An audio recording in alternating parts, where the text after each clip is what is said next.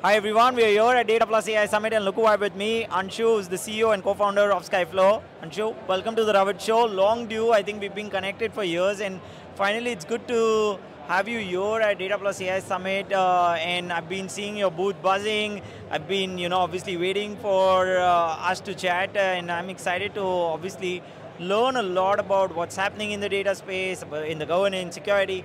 But just for our audience, would you like to quickly introduce yourself, tell us more about Skyflow as well? Sure. So my name is Anshu Sharma. I'm the co-founder and CEO of Skyflow. Started the company about 5.5 years ago. Before that, I was a product guy and an engineer at Oracle and Salesforce. I'm an investor in about 50 plus companies at this point. Some of them you might know, like Razorpay in India or Workato and Nutanix here. And I'm just really excited to be here talking about data and AI and security and privacy. Yeah, that's fantastic. Thanks for that background. Anshu, I'm kind of also curious to know, what are you seeing the trends in terms of the governance, the security? What have you been hearing? Because I know you work with large enterprises out there. And they have, when it comes to AI, the governance, the security piece kind of plays a very important role. The privacy kind of plays a very important role. I want to hear from you, what are the trends you're seeing? And then we'll get into more of the discussions that you're having with the enterprises. Yeah, so, if you think about data and AI and apps and agents and reporting, these are all buzzwords. From my perspective, there's only two simple questions. I have some information in the company, and I want to find out the answer to that. Now, in the old days, we would do that by running a report. Sometimes we would do that by having a form. Yep. Sometimes now we can do that by asking a question in English. Now, from an enterprise perspective, that's what it looks like. But from a customer's perspective, it's entirely different, right? So when you and I walk into, say, a Walmart in the US or a Flipkart online in India, or we get insurance from a company like GoodRx to get healthcare, as a consumer, you're not just buying something from these companies. In order to buy something, if you want to call an Uber or an Ola, you have to tell them where you are. Exactly. What your phone number is. Yep. Where you're traveling to. And that's true for a taxi company. Wow. That's true for a coffee company. That's true for a dating company. That's true for a commerce company. You go back 10, 15 years ago, your airline had no idea where you lived, who you were. Yeah. So we are moved from a world where in order to do business with a vendor selling you 15 pounds of atta or 2 loaves of bread, you had to give zero information. You handed them $5 and you got your bread. But today, you want that bread delivered at home. You want your identity to be verified. Yeah. You want a beer with that, so they need to identify wage. So we have, as consumers, created an environment where we want our needs to be met in a very personalized ways. The key word is personalized. The first part of personalized is person. And you can't do that level of service for customers without actually collecting person's data. Right. And that's what we call personally identifiable information. It's a fancy word, but it basically means if I want to give you your loaf of bread with the right amount of grains in it, whether you're gluten sensitive or not, I need to know a lot of information about you so I can rebook your flight. And all of that runs on trust.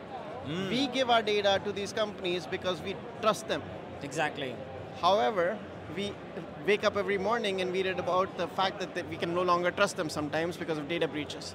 So Skyflow's mission has been, how can we make sure that when we trust companies with our person data, that data never ends up in a data breach. Yep. If there is a data breach that's mitigated and doesn't really have your real personal information, and that's been the mission of Skyflow before AI started, and now that we have AI, that problem just gets 10 times worse. Yeah, exactly. So how are enterprises looking? First of all, thanks for all those insights, it's fantastic.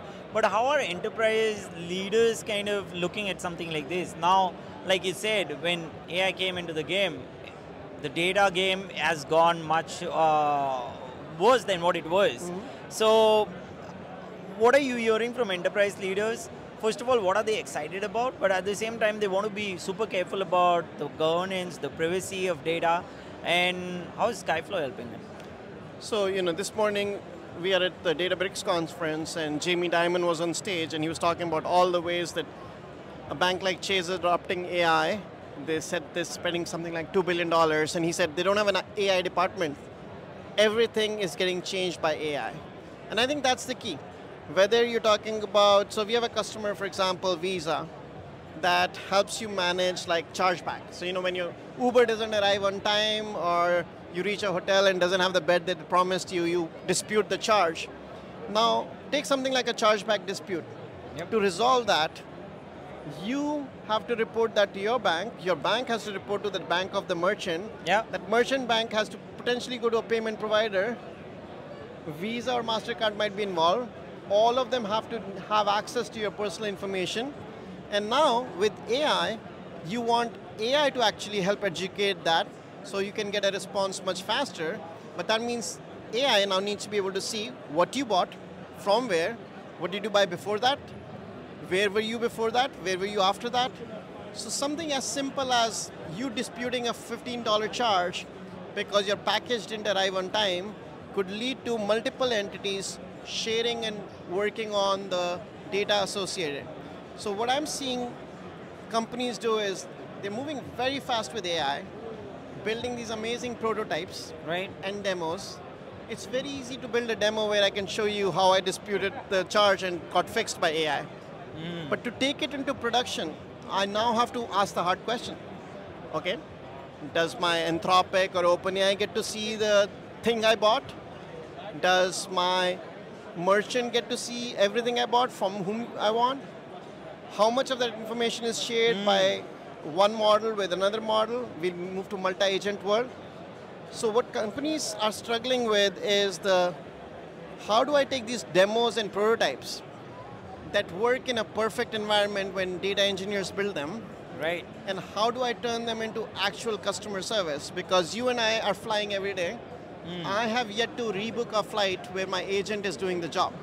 And the reason is they cannot actually deploy this stuff to their employees or to their customers till they are 100% sure that the risk of a data breach, the risk of the data falling in the wrong hands has been completely eliminated. Yeah, I think those are fantastic insights and Anshu, very detailed explanation, so thanks for that. It always helps us to understand how our enterprise leaders kind of thinking about it, and also what are the real pain points, but also how AI can solve and cannot solve as well. So those are fantastic ones. So a little going ahead in the time as well, how do you kind of see this space evolving in, say, next 3 to 6 months? I'm not even going to go to a year because we all know the way at which AI and data has been kind of moving. It's massive. So I'm kind of curious to hear your thoughts. What's your vision looking like? So I think where the market is clearly headed, and we saw that last week at the Snowflake conference, we saw this Databricks, Dario was on stage, Sam has been talking about this. Everybody knows that the agents can reason. But the thing you have to remember is reason about what? They can only reason about the data that you give them. Or they can glean from your systems. Or they can find in your systems by calling MCP protocols. At the end of the day, somehow this AI reasoning, I call them an intern, right? AI is at the level of a very smart intern, but an intern can only do the work that you ask it to do if you give them the information necessary. And so I think where everybody is evolving to is OpenAI, Anthropic, they were all chatbots, which meant they basically were Wikipedia bots. They could answer any question about you and me that's in Wikipedia, but they couldn't answer a question about my purchase history. Now that we are connecting those systems up to our enterprise systems, to our email, our box.com, everything else, I think we're going to see a sea change in how much data is usable by these AI systems and agents, and therefore the kind of answers they can deliver to us. And I think that's going to change everything because the AI and the agents get 10x more powerful because you can actually ask a question instead of saying, hey, when was Skyflow started, which you can actually search in Google, you can ask a question like, hey, can you find out the third most successful enterprise salesperson at my company? One more quick question for you, Anshu, is about what does Skyflow do? Tell us more about that. Tell us a little bit more into how you all are helping the enterprises out there. Would love to know a little bit about that too. Sure. So Skyflow is a very simple idea. We call it a PII, data privacy vault. Yep. We do two things, data privacy and AI security. Yep. And what that means is when you as a person walk up to a bank or a retailer or a online cab, when you give them your information, it doesn't move around from department to department and database to database in plain text. It gets converted into what we call polymorphic tokens. Yep. These are tokenized values so that your Databricks, your Snowflake, your Box.com, your Salesforce, your ServiceNow is not acting on Ravit Show with his real Aadhaar ID or social security number. Oh, nice. But is working on tokenized values.